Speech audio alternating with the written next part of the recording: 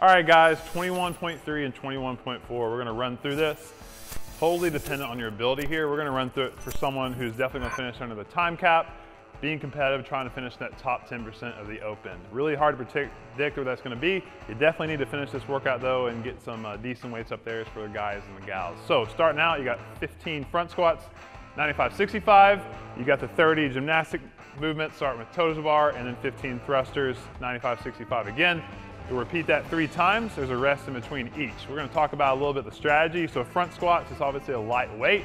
Look for our tips and tricks, but we want you to move smooth through that. You don't have to necessarily rush the reps, but you definitely wanna be unbroken on those and go. Right after that, you're gonna hop on those toes to bar. If you're really gymnasty and great at those, we're gonna recommend 3 sets. We like the descending rep scheme on those, like a 12-10-8. It helps mentally, it makes you wanna go a little bit faster on those back end of those sets. With those, you're quick, shaking out in between reps and going. If you're not so good at the gymnastic movements, then start out with sets you know you can hang on to the whole time. If you gotta go sets of 5 on the toes to bar, even less, that's okay. Just start out with that. Don't come out with a big set and then fry out, because this workout is super grip intensive and it's gonna catch up with you later on.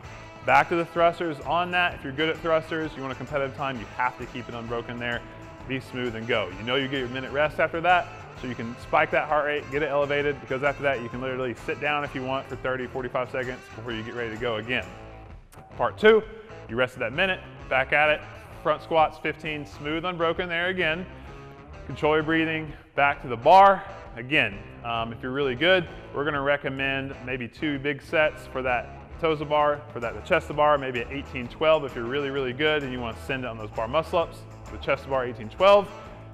Here again, if you went maybe sets of 6 to 8 on the toes to bar, you could try something similar on the chest to bar. Just come out with something you think you can hang on to the entire time there. Very grip intensive. Back to the thrusters, hopefully keeping that unbroken. If you had to break up the first set of thrusters, you'll probably have to break up the second set. Just try to keep it similar set and time domain on those thrusters. Be aggressive though, getting back to those thrusters. Do not rest a bunch before getting the bar. Make yourself pick it up. Give what you got, because you have that built-in rest coming right after those thrusters. Last part, back to the front squats. Try to keep it either unbroken or as big a set as you can. To the bar muscle ups, which is the bulk of this workout. This is where everyone's gonna win or lose this workout, whether you're an elite athlete trying to keep a huge set like 12-10-8 or even 18-12 for the best in the world, or if you're just going like 6 sets of 5, 5 sets of 6, or if you gotta bring it back to sets of 3, you can get done in sets of 3 relatively quick if you're disciplined about your rest. Just know your capacity on those. Your grip's gonna be really, really fried here, and give it all you got, especially on those 20 to 30. Really dig deep and push through there. Don't fall off the bar, but get as close as you can to redlining and falling off the bar without actually doing that. Those last 15 thrusters are really, really gonna hurt. Stay as mentally tough as you can. Obviously, if you have to drop it, as few breaths as possible and get back to it. I know it hurts there, but push through, because every second is really gonna count in this workout. There's gonna be a ton of bunched up scores there, and probably the 10 to 15 minute range. And so whatever you can do to shave off some time is gonna make a huge difference in your score. Right when you're done, you're gonna be totally fried with your grip, which matters for the complex, and your legs, which matters for the complex as well. So what we're gonna say is a great goal is probably 80% of your 1 RM clean and jerk. So if you max out a clean and jerk at 300. If you get close to 240, maybe more like 75%, so that 225 to 240 range is probably where you're gonna be at for your max attempt. From there, within the first 2 minutes, we want you to get you definitely moving to hit a weight. For males, we'd recommend throwing off those 95s and going at 135. Ladies, hitting at least 95. You can go hit the whole complex if you want, or we recommend the deadlift, hang clean into the jerk. For that hang clean, if you are gonna end up hang squat cleaning at later weights, go ahead, hit the hang squat clean there. If you're gonna power as long as you can, it's gonna be dealer's choice if you wanna hang power that or not. Obviously that counts. From there, for men, if your goal weight is in the 240 range, after 135, you might try 185. You can go again, just a deadlift, hang clean and jerk, or if you just wanna be safe, fill out the whole complex, you can do that as well, obviously. Depending on your conditioning level and fitness, you really want to plan on 4 to 5 attempts. Some of you really fit guys that can recover quickly, especially within Mayhem Athlete, hopefully you can, maybe 6 attempts. It's really tough to say because it's individual basis. I would not plan on 7 attempts though. But by the time you build up from 185, maybe you go to 225 or 205, you probably want to start hitting the full complex there and getting ready to go. By that time, you probably have a couple minutes left.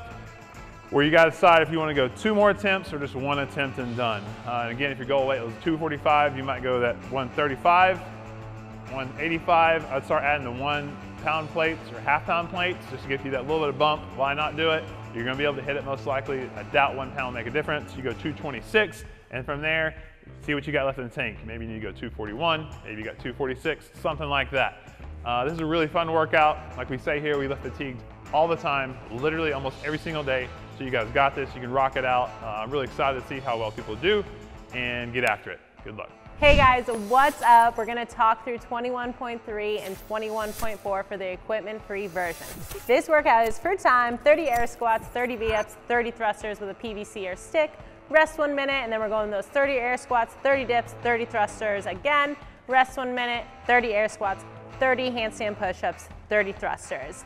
Once you finish that, you're gonna have 2 minutes of rest, so a little bit different than the other versions, and then you're gonna go into an AMRAP 5 minutes, 20 alternating pistols, and 20 alternating freestanding shoulder taps in a handstand. So this workout is gonna have a couple sticking points. The first one I see is those dips. So in our setup for the dips, something I wanna think about is getting a surface that's high enough that I don't have to lift my legs up and also add core into that on the dip. So I can be fully extended with my knees bent, that's fine, and starting with smart, small sets to start. These dips are much harder than you think they're gonna be. So we're thinking 5s, 4s, and chipping away, also keeping in mind that we have those kipping handstand push-ups coming up. The air squats and the thrusters, we're definitely shooting for unbroken. I would recommend on those PVC stick thrusters, getting that front rack really warmed up so that you're not fighting for that position, because the lighter weight of that PVC can sometimes be difficult to get into a position. When you guys get to those kipping handstand push-ups, the arms are definitely gonna be fatigued. So same idea here as the dips is we wanna start out with smart sets on the handstand push-ups and really utilize our hips and legs to get a good kipping motion for those kipping handstand push-ups. We don't do a ton of kipping handstand push-ups in the programming, so make sure you get the tempo done before you get into the workout. You have your timing down so it feels comfortable. When you get into that set, you can feel good about that.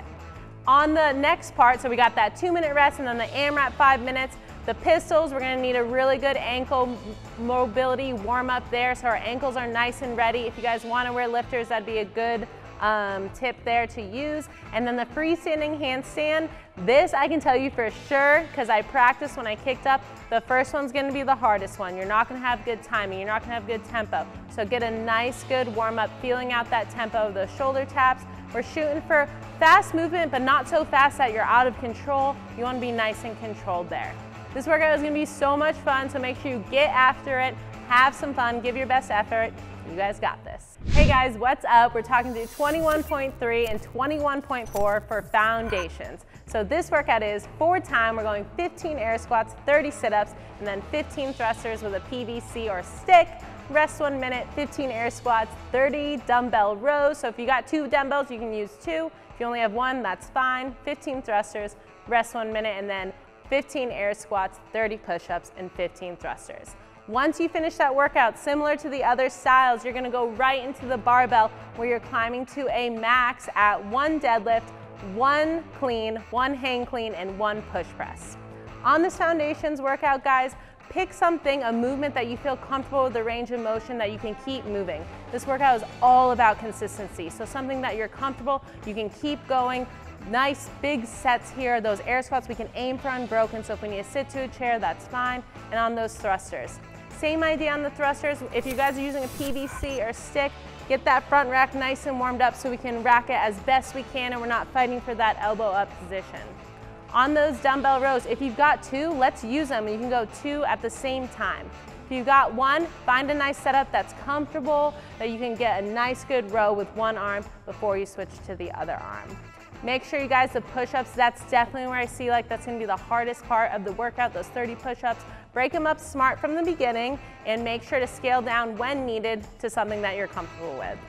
Once you get to the barbell, this is where we can have some fun, use our training to work on good positioning on the deadlifts, the clean. If you need to power clean, we can power clean, hang power clean, and push press, really using those legs to drive that push press bar up and just be smart here. Make some smart jumps, know where your max is at, and if you need to scale down, if you understand that's gonna be a little bit less than what your max is, that's okay, but we're shooting for good positioning and having a great time. You guys got this, get after it.